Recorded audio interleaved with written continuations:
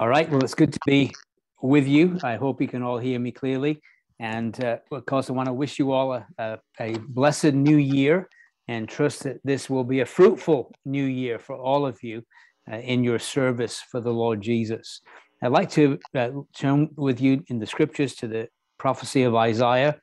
I know you've been working your way through that book, and we're going to be breaking in chapter 59.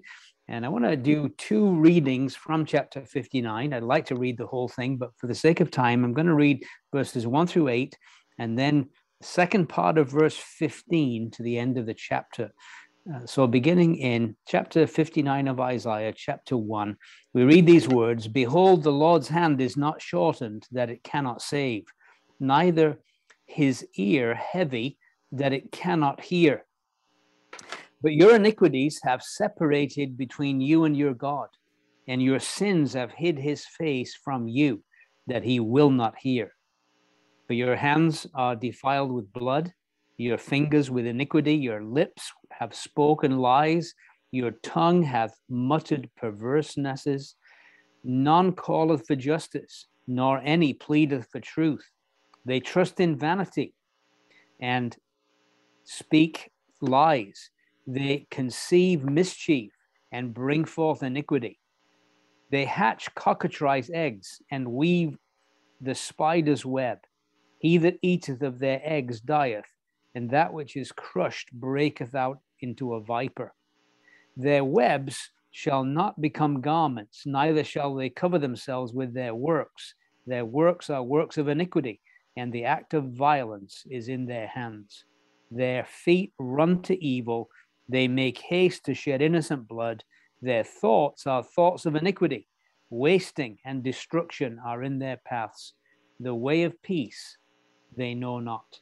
And there is no judgment in their goings. They have made them crooked paths. Whosoever goeth therein shall not know peace." And then verse 15, and I want to break into the second part of the verse where it says this: "And the Lord saw it, and it displeased him, that there was no judgment. And he saw that there was no man, and wondered that there was no intercessor. Therefore his arm brought salvation unto him, and his righteousness it sustained him. For he put on righteousness as a breastplate, and a helmet of salvation upon his head. And he put on the garments of vengeance for clothing, and was clad with zeal as a cloak.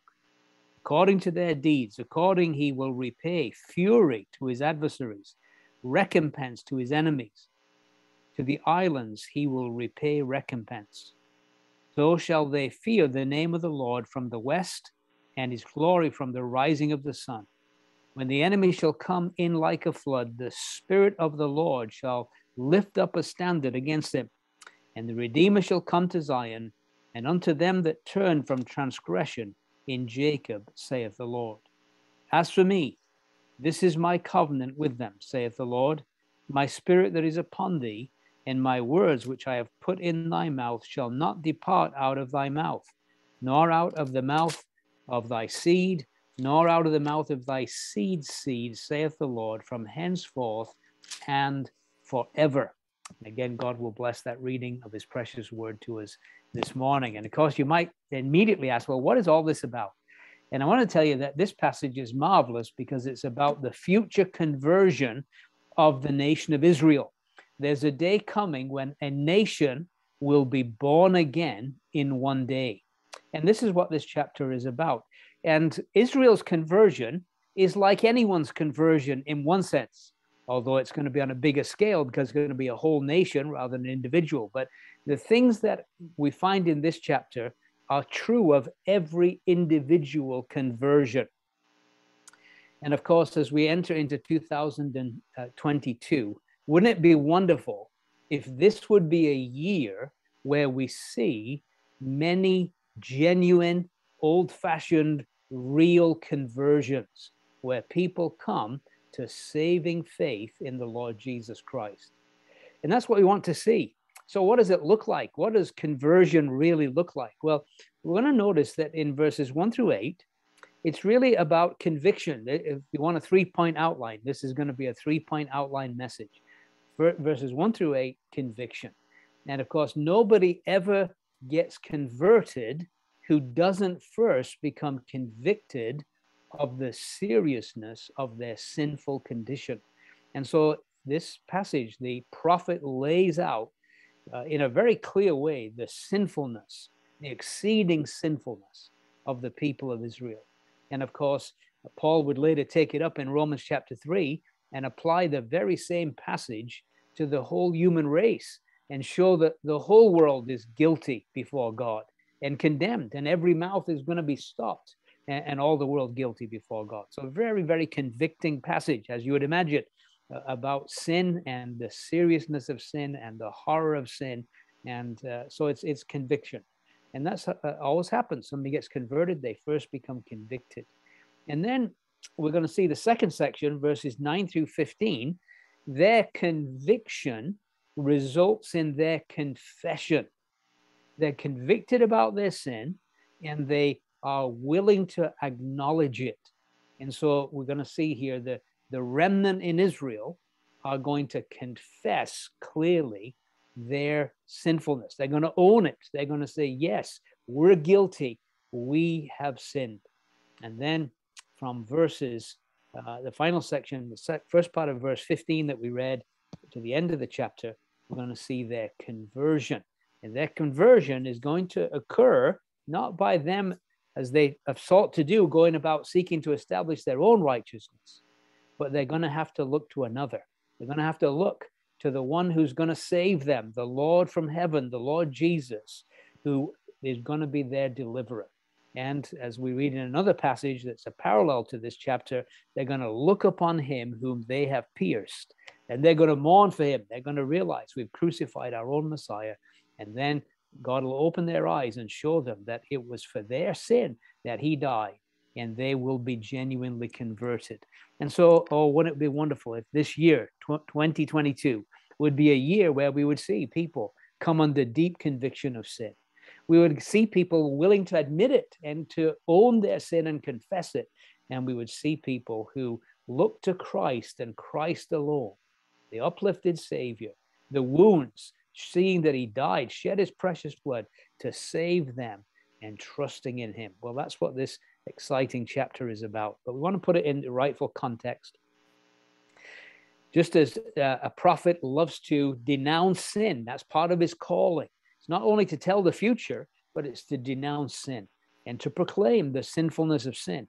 And Isaiah has been doing that throughout this book, as you no doubt have noticed. But in chapter 57, the immediate chapters, he condemned their adulterous paganism, going up to the mountains, to every high hill, and offering offerings to the various gods, the idolatrous state of the nation. And so he condemns their idolatry, their pagan practices in chapter 57. In chapter 58, he condemns their hypocritical fasting. They were fasting, but it was all for show. It wasn't genuine. There was no reality in them seeking the Lord. It was just a big act. It was a big show. So hypocritical fasting. And in this chapter, his concern and what he is convicting them of more than anything else is the fact of their injustice, that they're not being just in the way that they're dealing with one another, in the way they're dealing with the poor. There's great injustices in the nation, and he's going to condemn that and pronounce judgment and denounce judgment on their sin. Also, the reason I mentioned chapter 57, 58, 59 is that all three chapters are also about prayer that is heard but not answered by God. All prayer is heard, but not all prayer is answered. And God hears, his ear is not shortened, as we're going to see in this chapter, or his arm is not shortened that he can't save, and his ear can hear. He can hear, but he refuses to hear because of their sin. And if you like, a parallel is this: if I regard iniquity in my heart, the Lord will not hear me. In other words, he's not going to answer a prayer when there's no reality or sincerity in the person who brings that prayer. And so in chapter 57, he didn't answer prayer because they were asking it to the wrong people. They were basically looking to their idolatrous gods to answer their prayer. So clearly it wasn't answered. Chapter 57:13, when thou criest, let thy companies deliver thee, but the wind shall carry them all away. Vanity shall take them away. He that putteth his trust in me shall possess the land, and then shall inherit my holy mountain. They'd be looking elsewhere rather than to him. And of course, the people, the false deities they were crying out to, could not and would not be able to answer their prayer. And he wasn't going to answer it because they were not coming to him with their requests. They were looking in the wrong place. Chapter 58, their petitions are rejected because of their hypocrisy. He says in verse 4, behold, you fast for strife and debate and to smite with the fist of wickedness. Ye shall not fast as you do this day and make your voice to be heard on high. Their voice couldn't be heard on high because their fasts were just pure hypocrisy. And in this chapter, we see that because of their injustice, he will not answer their prayer. So he mentions in verse 1, behold, 59:1, the Lord's hand is not shortened that it cannot save, neither his ear heavy that it cannot hear. So it's not that God can't save them, and it's not that he can't hear them, but then he says, but, contrast, your iniquities have separated between you and your God. Your sins have hid his face from you, that he will not hear.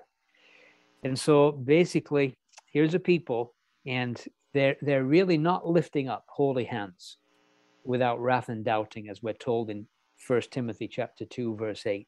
They're coming with blood on their hands. The injustice, the way they've treated one another, means that God is not hearing them. Their sins, their iniquities have separated them from their God. And as we said, this chapter not only is speaking about the nation of Israel, but Paul would take up the gist of this chapter, especially the first 8 verses, and he would apply it in Romans chapter 3 to the universal guilt of all mankind. You see, Israel are like a batch sample. God took them and said, look, I'm going to show you, it's like in a factory, when they do quality control, they don't sample every piece that they make. They take a sample. And if the sample's bad, the assumption is it's all bad. And so Israel is this sample, and their kind of sample is clearly bad. They had all opportunities. Every blessings that God could convey was conveyed upon them, and yet they were rotten to the core.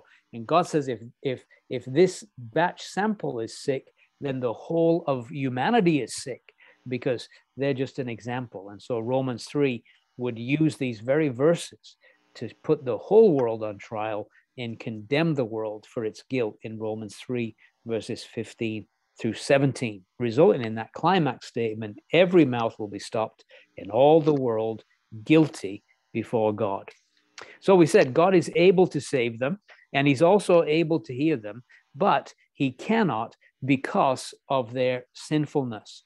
And it's kind of interesting that the salvation theme in this chapter, I want you to notice in verse 1, it says that the Lord's hand is not shortened that it cannot save. And so he's a God who can save. He's able to save. We believe that. He's able to save to the uttermost. He can save. But in verse 11, he says, we roar like bears and mourn sore like doves. We look for judgment, but there is none, for salvation, but it is far from us. See, God's able to save, but he hadn't saved them at this point. But then verse 16, we read of a day coming when he will save them. It says, and he saw that there was no man, wondered that there was no intercessor. Therefore his arm brought salvation unto him. His righteousness, it sustained him. And so he did ultimately and will ultimately save his people, as we see in verse 16. And as a result of the salvation that's described in verses 16 through 21, Israel will enjoy the rich blessings that are going to be detailed in Isaiah chapter 60. And I can't wait to get there. I'm really excited about chapter 60. It's going to describe the millennial reign of Christ and how Israel are going to be treated in the last days in that 1,000-year reign. And it's thrilling to read. But they're going to have to come through this period of conviction and confession and conversion before they can enter into the full blessings that God has for them in chapter 60. So we saw their iniquities, verse 2, have separated between you and your God. And it is true that sin prevents prayer from being answered. Psalm 66:18, we know it well. If I regard iniquity in my heart, the Lord will not hear me. So if we want our prayers answered in 2022, we better make sure that our hands are clean, that we're coming and lifting up holy hands in the presence of God, that we're not involved in sin, that we're living lives of holiness if we want to have our prayers heard and answered by God. And I want to, as he begins to describe their depravity, I want you to notice that he's using kind of different parts of their body to describe the sinfulness of it. And he's basically saying this sin has affected every area of them. And so he says in verse 3, your hands are defiled with blood, your fingers with iniquity, your lips have spoken lies, tongue hath muttered perverseness.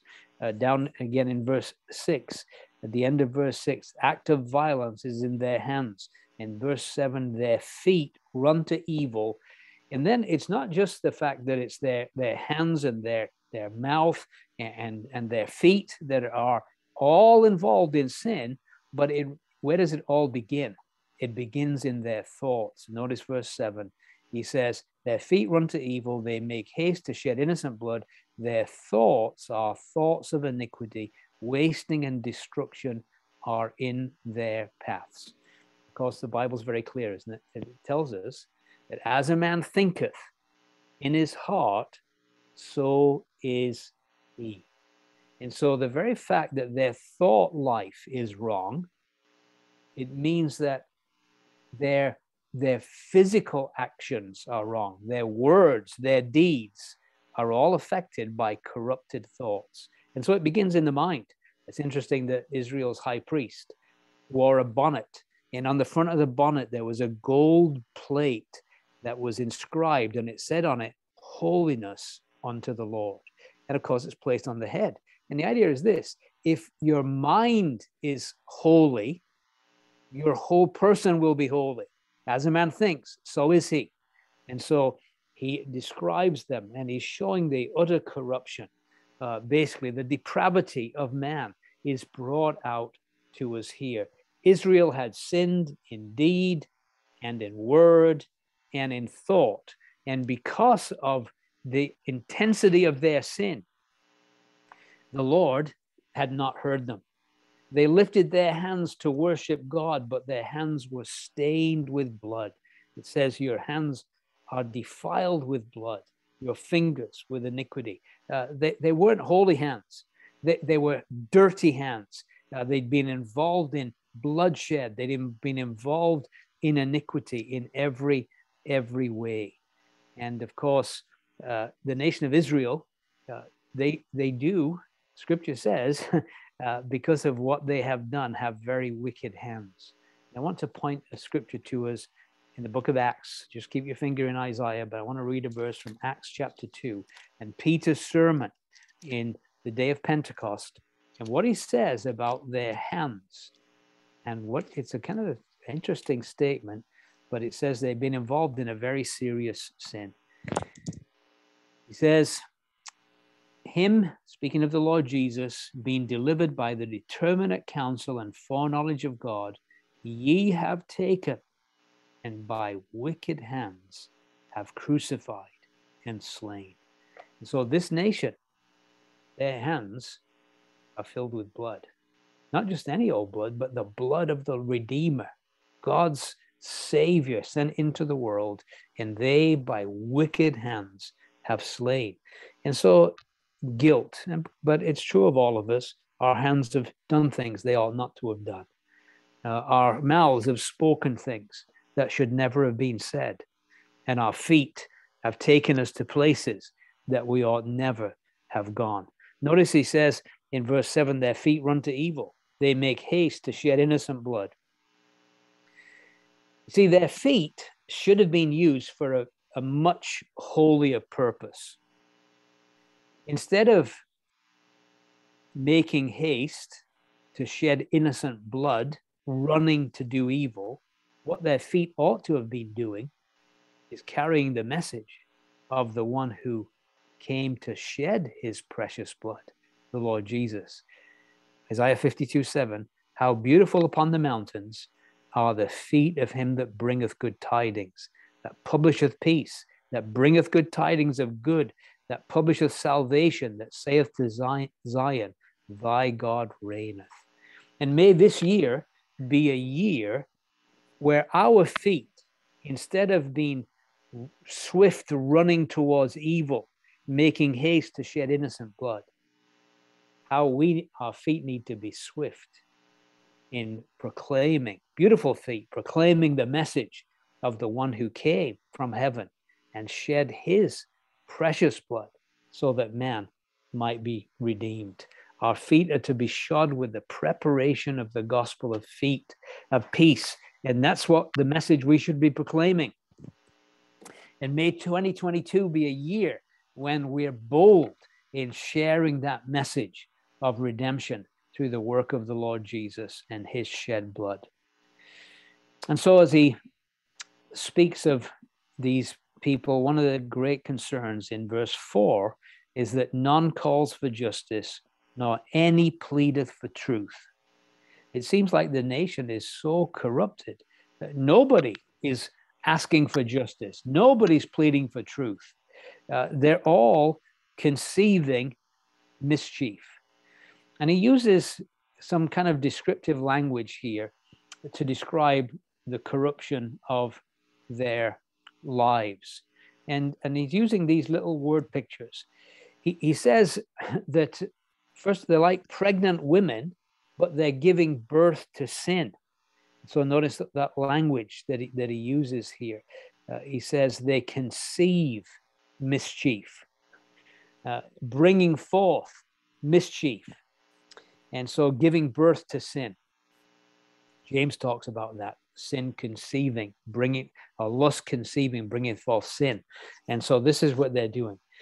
And then he talks about them being like snakes, hatching their eggs, the cockatrice eggs.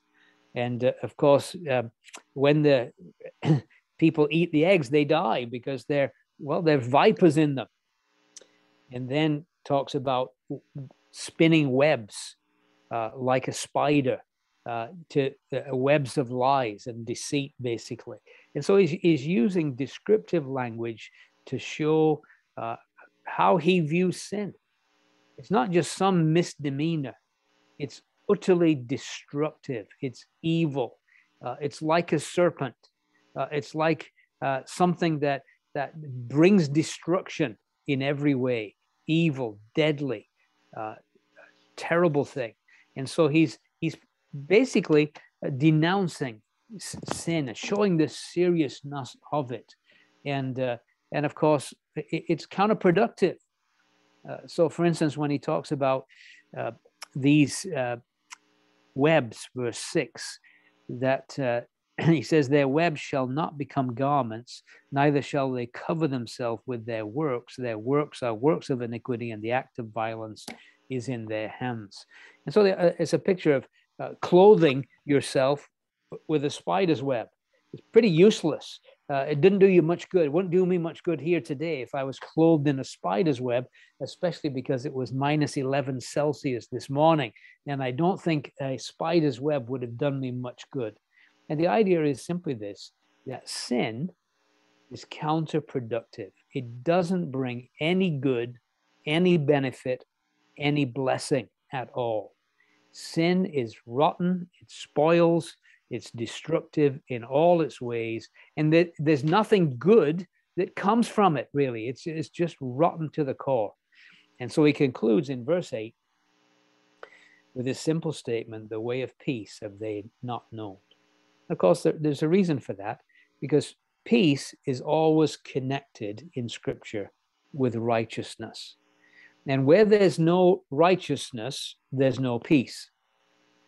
And it's just it's a fundamental theme. In fact, I remember speaking at 100 Mile House, and the conference theme was the idea of peace. And I found it fascinating. Every passage I looked at, I saw this amazing connection between righteousness and peace. No righteousness, no peace. And so the way of peace they have not known. Why? Because of the lack of righteousness, because of the wickedness in their lives. And it says, the way of peace they know not. There is no judgment or justice in their goings. They have made them crooked paths. Whoever goeth therein shall not know peace. And of course, the Bible's clear, isn't it? The way of the transgressor is hard.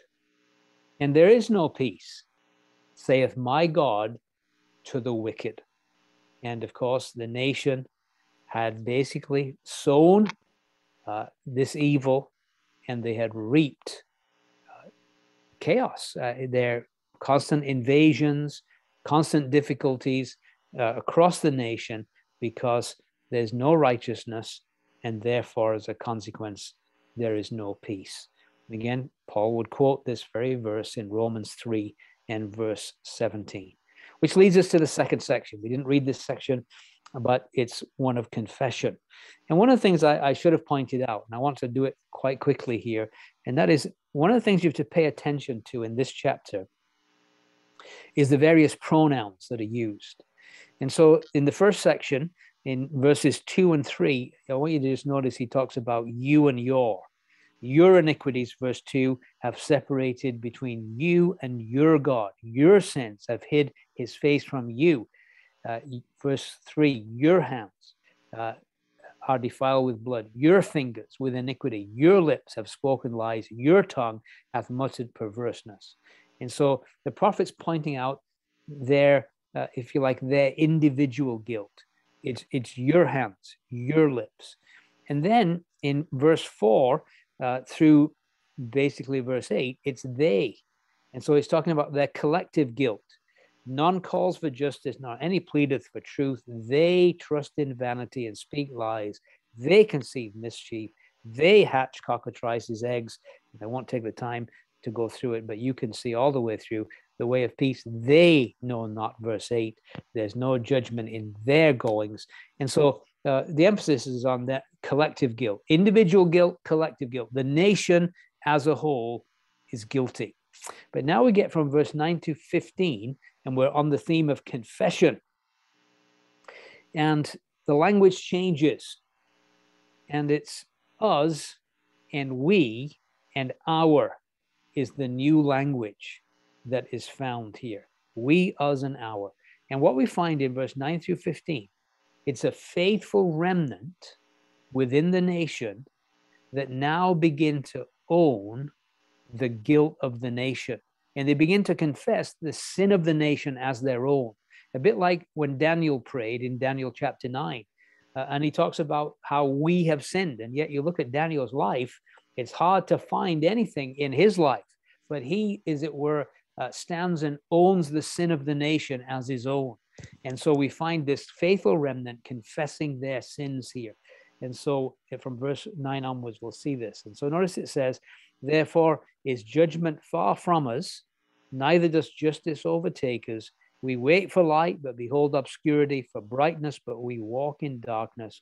We grope for the wall like a blind. We grope as if we had no eyes. We stumble at noonday, and as in the night, we are in desolate places as dead men. Of course, a great emphasis on light and darkness. Isaiah talks a lot about it. So does the Apostle John. He talks about the contrast between light and darkness.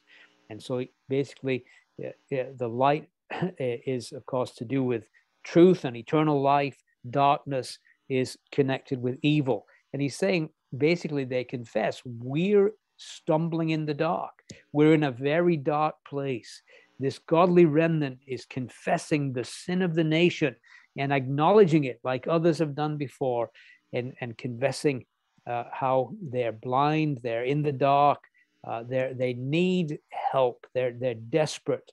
In fact, in verse 11, he says, we roar all like bears and mourn sore like doves. We look for judgment, but there's none, for salvation, but it's far from us. Very descriptive language. We mourn like bears. And a suggestion is that in their great affliction, the remnant are roaring like a hungry bear that has, in early spring, has just come out of hibernation and is absolutely starving, and it's roaring. And so they're like that. They've been in the dark for so long. They've been in a bad place, and they're coming out of that, and they're crying out like a roar. They're mourning like a dove. There's a mourning note to it as well. And so they're crying out, mourning sore like doves. We're looking for judgment, looking for justice, but there's none. The nation, there was none in the nation. It reminds us a little bit about the day we find ourselves in. It seems like that evil is prospering, and that good is failing in the land. And it seems there's little justice, and evildoers seem to get away with things, and people who are righteous are looked down very negatively in our society. And so they're seeing this, and they're mourning. They're looking for justice. There's none. They're looking for salvation, but it's far from us. And then they acknowledge the reason for these things. Verse 12, for our transgressions are multiplied before thee. Our sins testify against us. Our transgressions are with us. Our iniquities, we know them. And so they come to this place where they willingly, knowingly acknowledge their sin and their guilt. And nobody will ever be converted who doesn't come to this place where they acknowledge their sin and their guilt. Where you come to that place where you say, I have sinned. Lord, forgive me. I am the sinner that Jesus died to save. There's got to be that recognition of owning our own guilt. And they do. This remnant, they confess it. They're willing to do that. Verse 13, in transgression and lying against the Lord and departing away from our God, speaking oppression and revolt, conceiving and uttering from the heart's words of falsehood. Yes, we've sinned against you, Lord. We've rebelled against you. We've gone our own way. And judgment, they say, verse 14, is turned away backwards, and justice standeth afar off. Truth is fallen in the street, inequity cannot enter.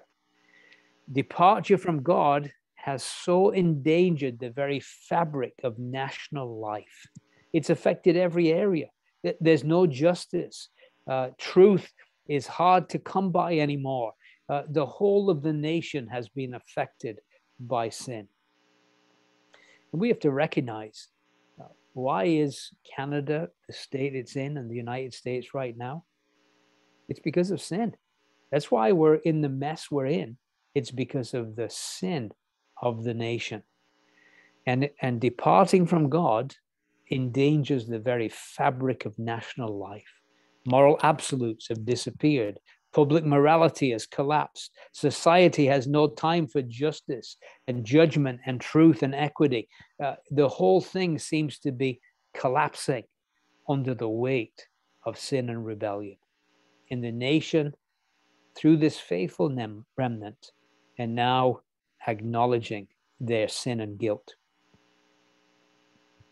Notice in verse 15, it says, yea, truth faileth, and he that departeth from evil maketh himself a prey. It's interesting. He that departs from evil makes himself a prey or a victim. Because society has become so wicked that it has no time at all for anybody who is serious about sin, who's loyal to the laws of God. Such people are looked down on. They're branded as fundamentalist bigots, as extremists. They're vilified, they're ridiculed.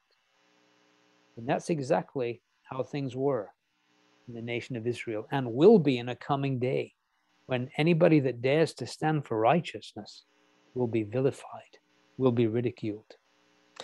And of course, we see some of that in our society, a society where evil is proclaimed good and good is proclaimed evil. Woe to such a nation. And that's where we find ourselves.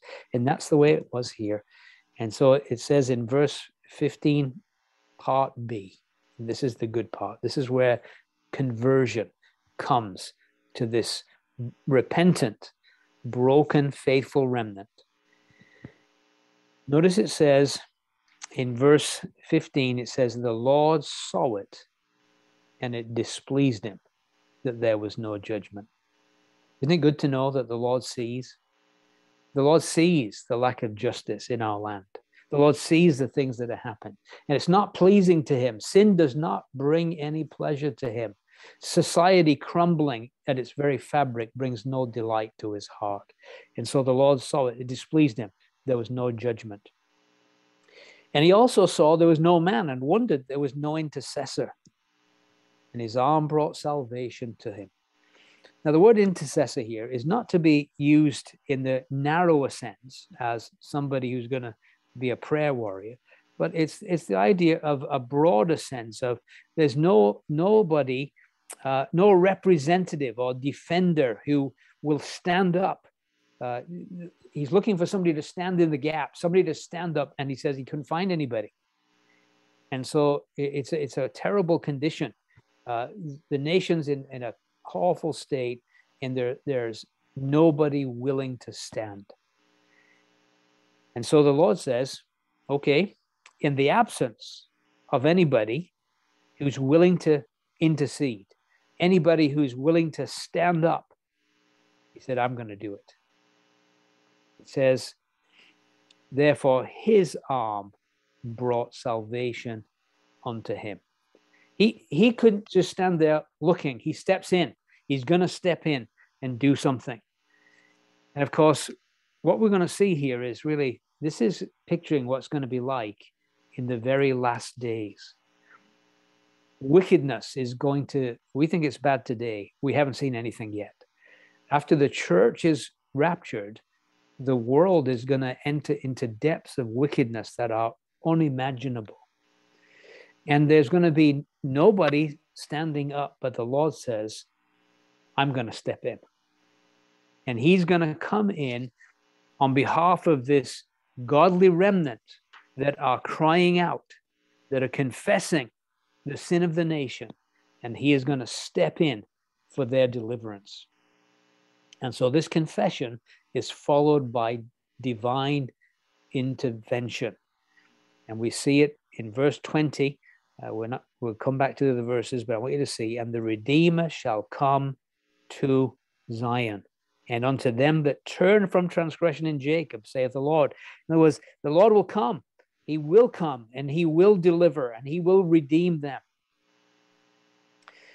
And so it says, his back in verse 16, his arm brought salvation to him, his righteousness, it sustained him. For he put on righteousness as a breastplate and a helmet of salvation upon his head. And he put on the garments of vengeance for clothing and was clad with zeal as a cloak. So it's describing the warrior redeemer who is going to come out of heaven to deliver his people. And of course, he's going to do it righteously. Everything he does is in perfect righteousness. And so he's going to come putting on righteousness as a breastplate, a helmet of salvation. His mind is going to be concerned with the salvation of his people, the deliverance of his people. It's going to be taken up with that. And so a helmet of salvation on his head, garment of vengeance upon his enemies. Those enemies are going to be defeated as he comes and takes vengeance on them. And zeal as a cloak. The word zeal has the idea of, from a root word, means to be deep red. And so fiery zeal, he's going to be flushed with redness and zeal as he comes to save his people, and he comes at the same time to crush and defeat his enemies. And it's interesting how Paul would take these pieces of armor and talk to us about them in Ephesians chapter 6, that we, to do battle, are to be like the Lord Jesus. We're to put on the breastplate of righteousness. We put on the helmet of salvation. And one thing that Paul doesn't mention, but I think it's pretty important, he didn't mention in Ephesians 6, zeal for a cloak. But I want to say you can have the best armor in the world, but if you've got no zeal, you're not going to be much of a soldier. And so the Lord, he had great zeal to accomplish his purposes, to redeem his people, and to put down his enemies. And so it says, according, verse 18, to their deeds, accordingly he will repay fury to his adversaries, recompense to his enemies. To the islands he will repay recompense. Because the islands is descriptive of the Gentiles. Back in Genesis 10, it talks about the isles of the Gentiles. Yeah, all the nations are going to be gathered to destroy Israel in the last days. And he is going to come and destroy these that come against his people, Israel. And so it says, when the enemy comes in like a flood, when it seems like all hope is lost, when Israel is surrounded, then the Lord will come, as it were, like the seventh cavalry, so to speak, out of heaven, riding on a white horse. He'll come with zeal. He'll come and deliver his people from their enemies. And he'll come to Zion. And unto them that turn from transgression in Jacob, saith the Lord. Now notice, he's going to act in righteousness. He's not going to deliver all the Jews, because we're going to read that in the tribulation, 2/3 of them are going to be wiped out. But he's going to save the faithful remnant. And he's going to come to Zion, and to them that turn from transgression in Jacob, saith the Lord. In other words, it's going to be that remnant that are left, that are going to be crying out and praying, roaring like the bear, as we read earlier. And they're going to be doing that. They're going to be surrounded by their enemies, and they're going to be crying out, Hosanna, Hosanna, save now, save now. And the Lord's going to come out to Zion and deliver them. And they'll look on him whom they've pierced, Zechariah would tell us. And they'll mourn for him as one mourns for his only son. And so it says, as for me, this is my covenant with them, saith the Lord. Speaking of the new covenant described in Jeremiah 31. He says, my spirit that is upon thee. And of course, he's going to put his spirit in the nation of Israel, these repentant ones that are born again in one day. And it says, my words which I have put in your mouth shall not depart out of your mouth, nor out of the mouth of thy seed, nor out of the mouth of thy seed's seed, saith the Lord, from henceforth and forever. The nation that are going to enter into the full blessings of millennial glory that we're going to see in chapter 60, they're going to be a changed people.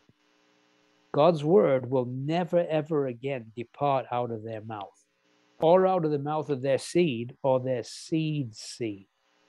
They are going to be loyal to their God, love him and serve him throughout the millennial reign and throughout eternity. And so, as we bring these things to a close, I want to just say this, that there is a day coming when Israel will be redeemed. The word redeemer here is the word for kinsman redeemer. It's a wonderful word. And the Lord Jesus became that kinsman redeemer, didn't he? You see, a kinsman redeemer must be in a position to redeem. He must be a near kinsman. And we just remembered at Christmas time, he took on humanity in order to redeem us. He came and the word became flesh and dwelt amongst us. And so he must be in a position to redeem. He must have the ability to redeem. He must be able to pay the penalty or the price in full, the full redemption price. And the Lord Jesus is more than able to pay the full price, the full penalty of sin, because of his sinless life and his precious blood. And then he must have the desire to redeem. And of course, he had that desire. Here am I, send me, he says. He loved the human race. God so loved the world, he gave his only son. And the Lord Jesus willingly came. And so this kinsman redeemer, he came to deal with not just the nation of Israel, but the nations. He came to set men free, to deliver the captives. He came to set at liberty those that are bound. He came to change society from one that is filled with wickedness to one that's filled with righteousness. Right now, God is still saving Jews, but not the whole nation. He's going to do that in the last days. And he's still saving people. And how is he saving people? Well, exactly the way he's going to save Israel in the last days. There has to first be that conviction of sin. Has to be an acknowledgement of the seriousness of sin. All of sin then comes short of the glory of God. And then there must be a confession of sin. There must be an acknowledgement. I have sinned against you, Lord. Sin is serious. And then there must be faith in the Redeemer, the Lord Jesus, the one who came, willing to be that kinsman redeemer, shed his precious blood on Calvary so that men might be saved. And if you've never trusted Christ, this would be a great way to start this new year with a genuine, real, old-fashioned conversion, acknowledging, yes, I've sinned. My hands are guilty. I've done things I shouldn't do. My lips, I've said things I should never have said. My hands, my tongue, my feet have been to places they ought not to have been. And I confess, Lord, that I'm a rotten, hell-deserving sinner. And I trust thee, Lord Jesus, as the only deliverer, the glorious Savior, the one who died on Calvary's cross, shed his precious blood, was buried and rose again so that I might be saved. May that be true of all of us. And may this be a year that we have those beautiful feet, not swift to shed innocent blood, but swift to proclaim the message of the one who was innocent and shed his blood on Calvary's cross. May God encourage us with these thoughts. Amen.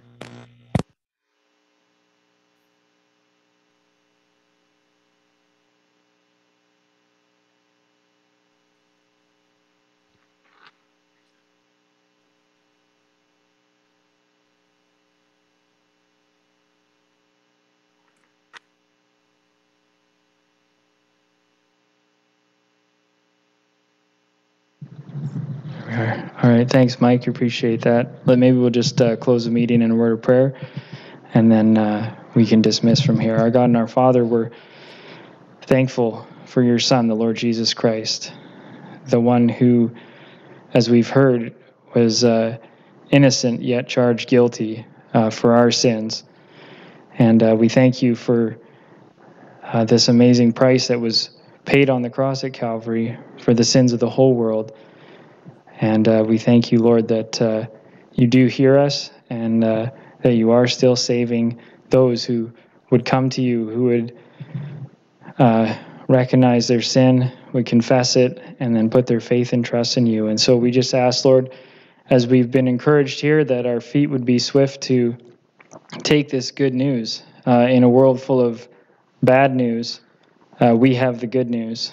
And so would you encourage our hearts, Lord, to share that good news with each person we come in contact with. And so we want to give you thanks and commit this time together, commit our brother Mike to you this week, that you would encourage his heart and bless him and Anne-Marie, we pray. We give you thanks in the name of the Lord Jesus. Amen.